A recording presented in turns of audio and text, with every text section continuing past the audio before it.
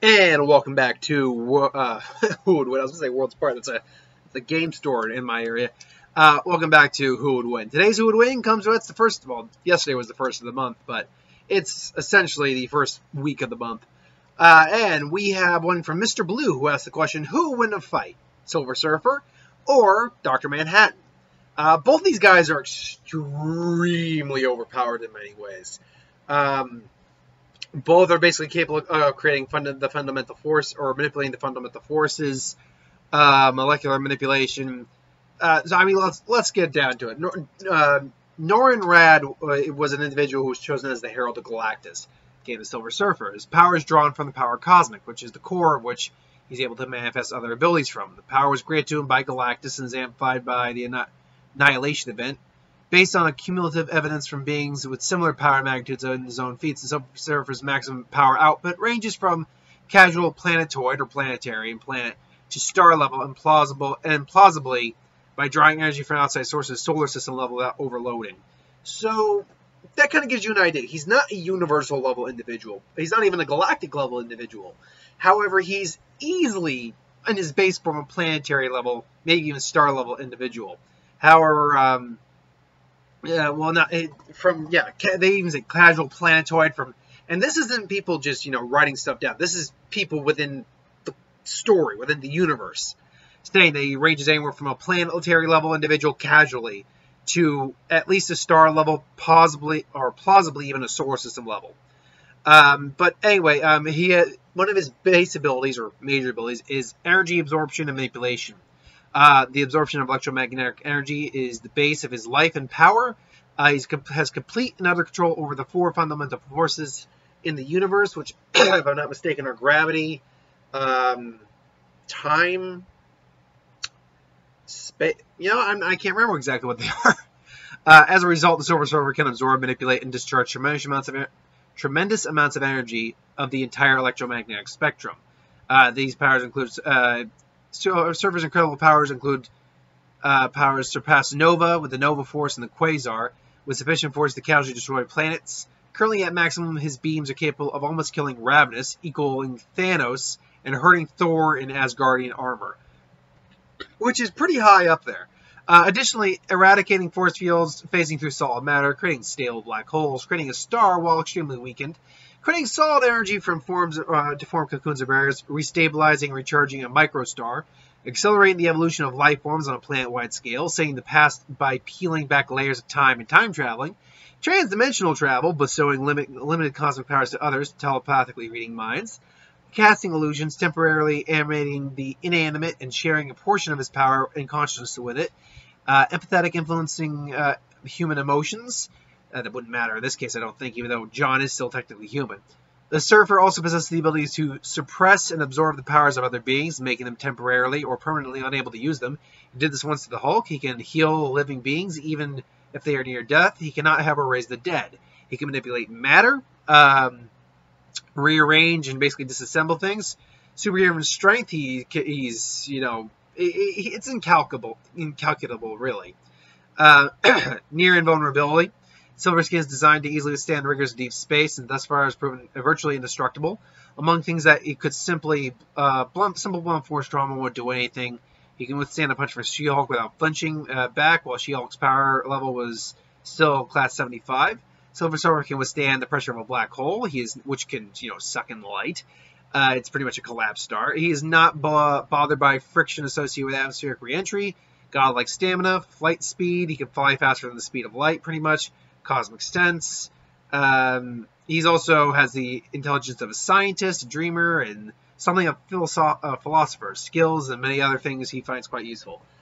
Silver Surfer is definitely, he's pretty tough. He's not like he said, he's not even universal or galactic, but he is still extremely powerful. Jonathan Osterman, or Dr. Manhattan, due to an accident in the, was it a quantum field? Is that, I can't remember. Was it Manhattan Project? Can't remember exactly what it was. But he got into an accident and basically it didn't kill him. It spread his atoms of consciousness. He was able to reform. As Dr. Manhattan, he has nigh omnipotence, John's intrinsic field was removed due to an accident that sent his atoms flying, leaving him with barely enough control over his DNA structure. Over time, he was able to reevaluate his psychology and become Dr. Manhattan, a quantum being of nearly unlimited power. Mr. Mxyzptlk, a near omnipotent being in his own right, has stated that Manhattan's power far exceeds his own. Now, here's the thing. Here's a real catch right here with this fight. If Mr. Mxyzptlk, who is a fifth-dimensional being, says, "Oh, no, Dr. Manhattan's stronger than I am," this doesn't bode well for Silver Surfer in the fight. But let's continue. Biofission. He's able to split and replicate his being. This ability was used on himself. He becomes many different complete sentient versions of himself, each a divided consciousness of Dr. Manhattan. Likewise, biofusion can bring him back. Cryokinesis. Limited only to his perception at time, John can clearly see the future and past from a third-person perspective. Likewise, he can grant others this ability by touching them. Precognition. Basically, he can see his own future. Time travel. He can mentally travel through time at will. Cosmic awareness. He has an understanding of the workings of the universe on a cosmic scale. Dimensional travel. Electrokinesis. Can generate electric energy from his body. Enhanced senses. That kind of goes without saying. Energy constructs. Energy projection. His control over energy is so great that he was able to pull all the energy out of Green Gardner's Lantern ring. That's impressive. He also destroyed the White Lantern Corps or it's implied he did that. Manhattan is not restrained by the basic laws of physics. He can levitate and fly. Force fields. Immortality does not seem to age. He stated that the world will grow older around him. Intangibility. He can essentially phase. Invulnerability. Possesses extremely durable and practically invulnerable physical. He can't be hurt by conventional means. Magic. When attacked by Etrigan and Zatanna, John analyzed their magical energies and quickly learned to replicate the spells, creating a magical sigil that projected a massive energy blast. Essentially, by studying something, he can learn it. Molecular reconstruction. He's able to basically just pull things apart, regenerate, and just put them back together. Disintegration does that to humans all the time. Can regenerate his entire body from total disintegration. Photokinesis. He can shift the color frequency. Oh, okay, he can change his color. I remember that. Radiation production. Emits some levels of ultraviolet radiation. Thermokinesis. When John restructures his body, he produces a great amount of heat from his body, ultraviolet radiation. A reality alteration. John states that he can create new universes with even the most casual act, as well as destroy them. After the events of Flashpoint, when Barry Allen attempts to revert his universe back to normal, John interfered with this process by erasing 10 years from that would be. Anyway, it's weird wording. He reverted the universe, creating Prime Earth as a side effect. See, for a while, John was actually, acting in the DC universe. It was just we didn't know it was him. Self-sustenance does not require food or sleep. Size alteration, superhuman strength, telekinesis, and teleportation. The only real clear-cut weakness he has is mental illness. But besides that, he's a nuclear physicist. He has science in both that nuclear physics and quantum mechanics. Genius level intellect, architecture. These two go head to head. Now I will say this: Silver Surfer is definitely a tougher opponent than most of what John could normally go up against. Unless it's say maybe a White Lantern. I would imagine Silver Surfer could probably beat most of the Lantern Corps with not too much difficult, because all he had to do was destroy the ring. That's all it is. Molecular manipulation, get rid of the ring, gone. The White Lantern might be the only exception just because of how powerful they are. But that being said, if these two met in combat, let's say Dr. Manhattan instead goes to the Marvel Universe instead. These two met in combat. Silver Surfer, firing energy at each other would be pointless. They would just absorb each other's energy and blow it back at them. Likewise, molecular manipulation wouldn't actually work on them either, because if you're trying to, manipulate someone's molecules, but they also have that ability, then they're just going to stop you from doing that. So it frankly doesn't make sense that you could say John just disintegrates Silver Surfer, when Silver Surfer could easily counter an effect like that. Likewise, though, it wouldn't work on Dr. Manhattan either, because he could just reform himself. So, but here's the problem, is that John can see the events of his own time.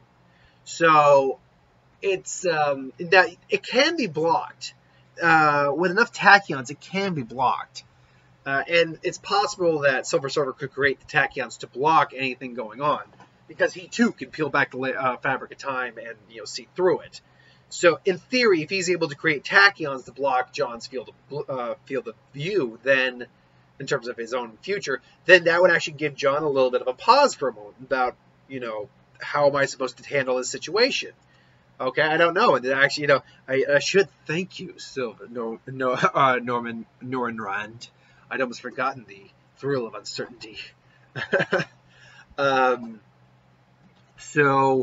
If these two now, in terms of physical altercation, also, I mean, how strong is he? While the microscope size is superhuman heights and strength, seemingly normal form. I mean, he lifting planetary structures and having dedicated technological equipment with him. So, I mean, apparently he is planetary in terms of his strength level. Silver Surfer could destroy a planet, but he's not planetary in his strength level. Now, that's not to say they couldn't duke it out for a bit. But ultimately, the problem comes down to this: is that one guy has a universal level of power. Dr. Manhattan has a universal level of power. Silver Surfer does not. Silver Surfer, by the standards that the other characters of Marvel kind of, hold themselves to, and have compared Silver Surfer to, he only has maybe at his strongest solar system level power. Now, he's still a powerful individual, but ultimately Silver Surfer doesn't have enough. He doesn't have the actual abilities to put Dr. Manhattan down for good. He can blow him up just like John could blow him up, but ultimately John will just reform, whereas Silver Surfer will not. So, in a battle of attrition, which this fight would go on forever if that's the case, Silver Surfer would actually be the one that tires out first. And then Dr. Manhattan would eventually just put him down. And that's it. Now, he can shut down the powers of other individuals. But, where was that effect that he can actually shut down the powers of? Yeah. He possesses the ability to suppress or absorb the powers of other beings, making them temporarily or permanently unable to use them. So it's possible he could do that. I mean, it's possible, but it seems like he can only do that to beings who are at least equal to him or lower, because stronger beings would be individuals that are difficult for him to enforce his will on, I guess you could say. So, and John, again, could probably see that coming if Silver Surfer didn't get the tachyons up. So I'm going to have to go with Dr. Manhattan on this. He's just, unfortunately, a much more powerful individual than Silver Surfer. It just in the long grand scheme of things. But hey, look, let me know what you think. Do you think it is Silver Surfer, or do you think it's Dr. Manhattan? Put in the comments below, let me know. But thanks for watching. I hope you enjoyed. Like, comment, share, subscribe. As always, who wants to review something, put in the comments below. Let us know the review of it at some point. Ideas for who would win, Star Wars, superhero, magic, what if, anything to do with the channel. Put that in the comments below as well. I'll get to that at some point. So, thanks for watching. I'm going to be back tomorrow with a Atlantic Course video. Thanks for watching. Later.